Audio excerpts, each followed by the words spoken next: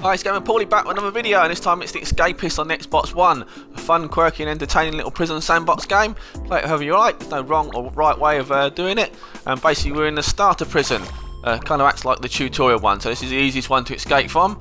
Lots of different ways you can escape, but basically I'm going to take you through my escape plan, huge general hints and tips, do's and don'ts in the game. First of all then I'm going to talk about jobs. And jobs basically where you can earn some money in the game, and the ones to avoid are probably the beatdowns. The reason why I say that is if you beat someone down, they tend to pester you for the rest of the game, beating you up wherever you are. The best jobs are the ones where you got to get an item back for someone, steal an item, cause a ruckus at breakfast, lunch or dinner. Don't mind beating up the guards as well, because they tend to leave you alone after a while. So they're the best jobs to have.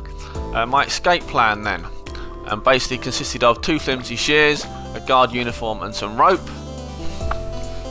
Alright, and to make these items, the rope I've basically found in a desk, but to make some, it's 2 bed sheets together. That'll do for the rope. The guard uniform, basically, and I do the laundrette job, and basically wash a dirty uniform. Basically, that's it. You got a guard uniform there.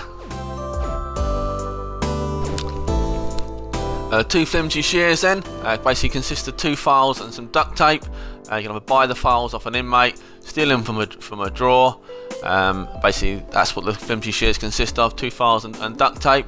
Right onto my escape plan then, that little desk you see next to my bed there, basically climbed up on it, and there's a vent in the ceiling. Using a screwdriver or a file, you can take the vent out. The object will break after so long as well. Would have been thrown in solitary confinement, so it's really important you make a fake vent cover. I'm sure you're wondering how on earth do I make a fake one. Basically it's 3 times paper mache, and you're also wondering how on earth do I make paper mache. Well, that's fairly straightforward as well. Basically toilet roll and glue makes 1 paper mache. You need 3 lots of that to make a fake vent cover. You also make a fake wall, which is basically ink and paper mache. A fake fence, that's 3 times wire.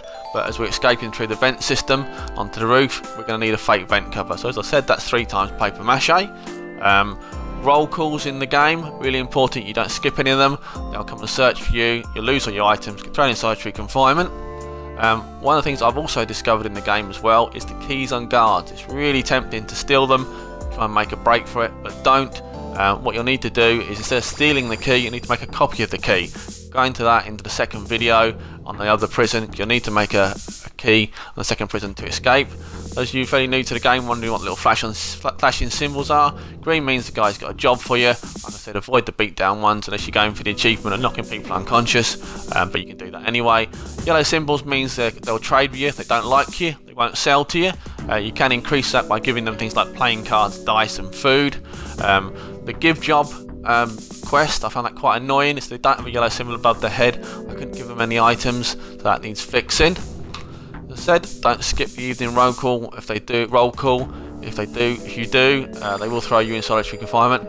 Onto my escape plan then. Basically, as I said, 2 flimsy shears, guard uniform and rope. So you can make the rope if you want to, up onto the desk, out through the fake vent cover.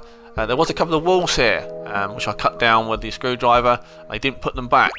Onto the ladder, onto the roof. I'm going to use the rope now to climb down. So you don't have to have proper rope, you use the bedsheet rope, which is just fine. Outside at night you must have a guard uniform on. If you don't, they'll throw you back in solitary confinement. By doing any dodgy activity at all, digging, cutting fences, etc., you must not get spotted.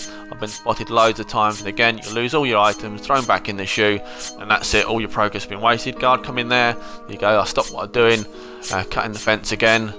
You can climb over the fence as well, I think with a grappling hook, but I'm starting to cut through the fence. So glad I made 2 shivs as well. I said 1 broke there, so again, make more than what you need. It would be 2 shivs, 2 pickaxes, and there you go, fence down, off I go to freedom.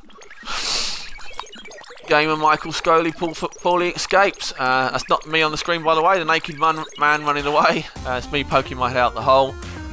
Right. Hope you guys enjoyed the video. Feel free to leave any comments and suggestions as usual. If you've got any recipes for me, or you'd like to know any recipes, please drop me a line. I hope you've enjoyed the video, guys. This is Gamer Pauly signing off, and I'll see you on the next video. Thanks a lot for watching. Take care.